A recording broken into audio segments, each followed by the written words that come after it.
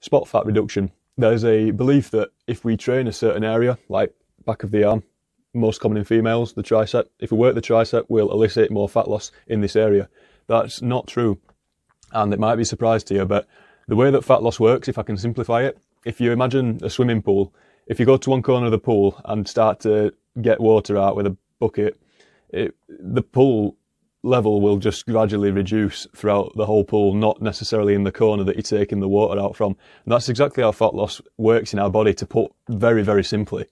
We actually store fat in convenient areas, but it will differ between genders and genetics. Like females will be more susceptible to storing fat around the back of the arms, the thighs, areas of the waist and midsection. Males, midsection mainly. It does complement our ability to look lean and shredded in the upper body.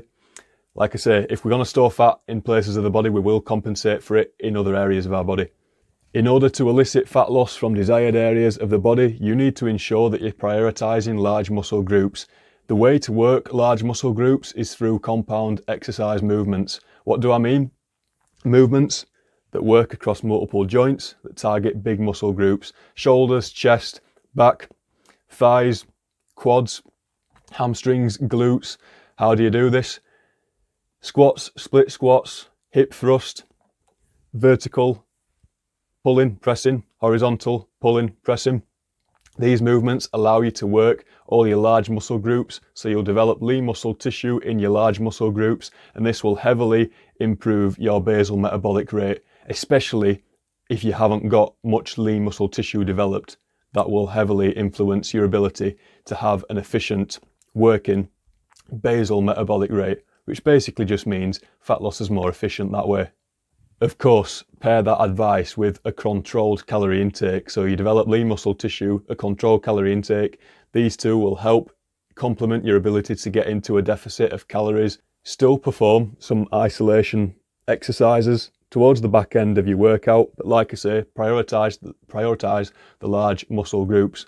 If you're concerned about fat at the back of the arm, I recommend doing a couple of tricep specific exercises towards the end of your workout, twice a week maximum. Just pair it with your priorities, and that's the same for abdominals. You don't need to be doing ab circuits 4 or 5 times a week. Twice a week spread out will be sufficient enough. Make sure you use your priority of the compound exercises in your gym sessions, because when you do compound exercises, you're actively working the core throughout a lot of your movements. Whether you know it or not, your core is engaged if you're doing the exercise correctly. I'm not going to provide a training split example because it's very individual and personal. If you do want specific help, then I can offer that. I'm located in Conway County and I'm a personal trainer. So contact me if you do need that specific help, and I will happily help you out. There we have it. That's a quick truth on the process to losing fat in certain areas of the body. Not what you thought. Might have been surprised, but at least you learned something.